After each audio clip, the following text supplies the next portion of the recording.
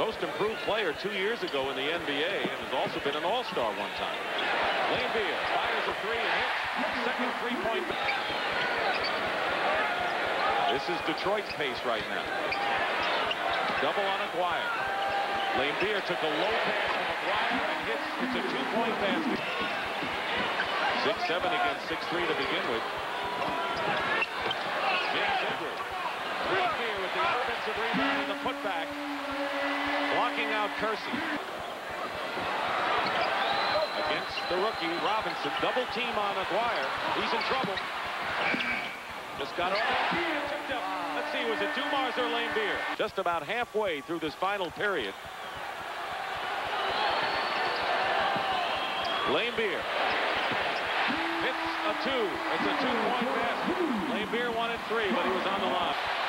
See if it does him in again here. Well, give Detroit some credit that time. Oh, that's all the credit. Right, they took Drexler away in that one-on-one situation. 86-83. Laimbeer is open. And he ties the game. Now this is pick and roll.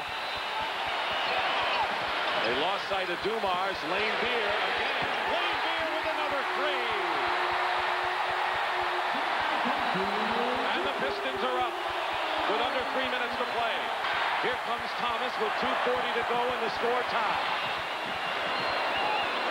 Laimbeer fires a three and hits it.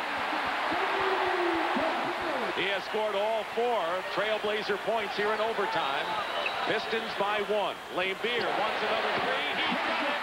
5 in the game for Bill Laimbeer. Drexler and Buck Williams. Small team, but they're looking for quickness and defense. They've got to watch out because Drexler's going to guard Laimbeer in this situation. Clock running down. Laimbeer fires a three and hits with 4 seconds to play.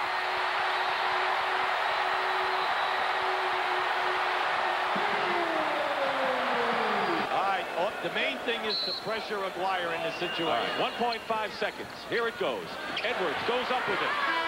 And the game is over. No foul. The game is over, and Portland has won. And for the first time in the playoffs, the Detroit Pistons have lost at the Palace, and it snaps their 14-game winning streak. Chuck Daly upset, wanted a foul, but instead the Trailblazers got their split, winning in overtime 106-105.